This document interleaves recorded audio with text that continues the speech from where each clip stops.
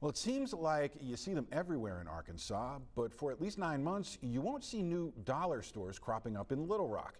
Last night, city directors voted to block new low-priced convenience stores. And new at 6, THV 11's Jay Jackson explains why. The board wanted to do that to make way for grocery stores like K. Hall & Sons, a local spot that's been here for decades and is a staple in their community.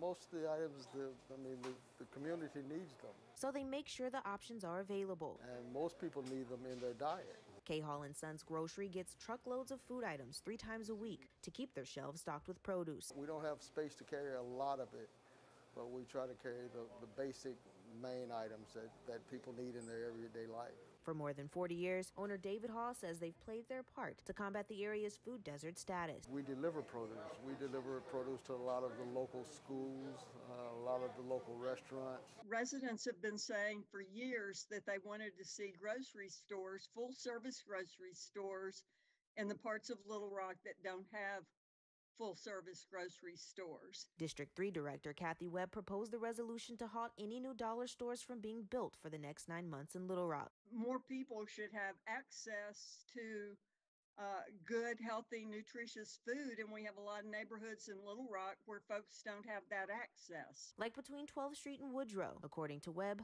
studies show grocery stores tend to close when dollar stores open up in any urban area populated by marginalized communities. The resolution doesn't allow any zoning request to be approved for a business with more than 12,000 square feet that sells a majority of its products for less than $10. And now it's looking to the future for other options and solutions to tackle hunger. And really, truly come up with a variety of policy options that would offer people access to healthy, nutritious food in the neighborhood. In Little Rock, Jay Jackson, THV 11 News.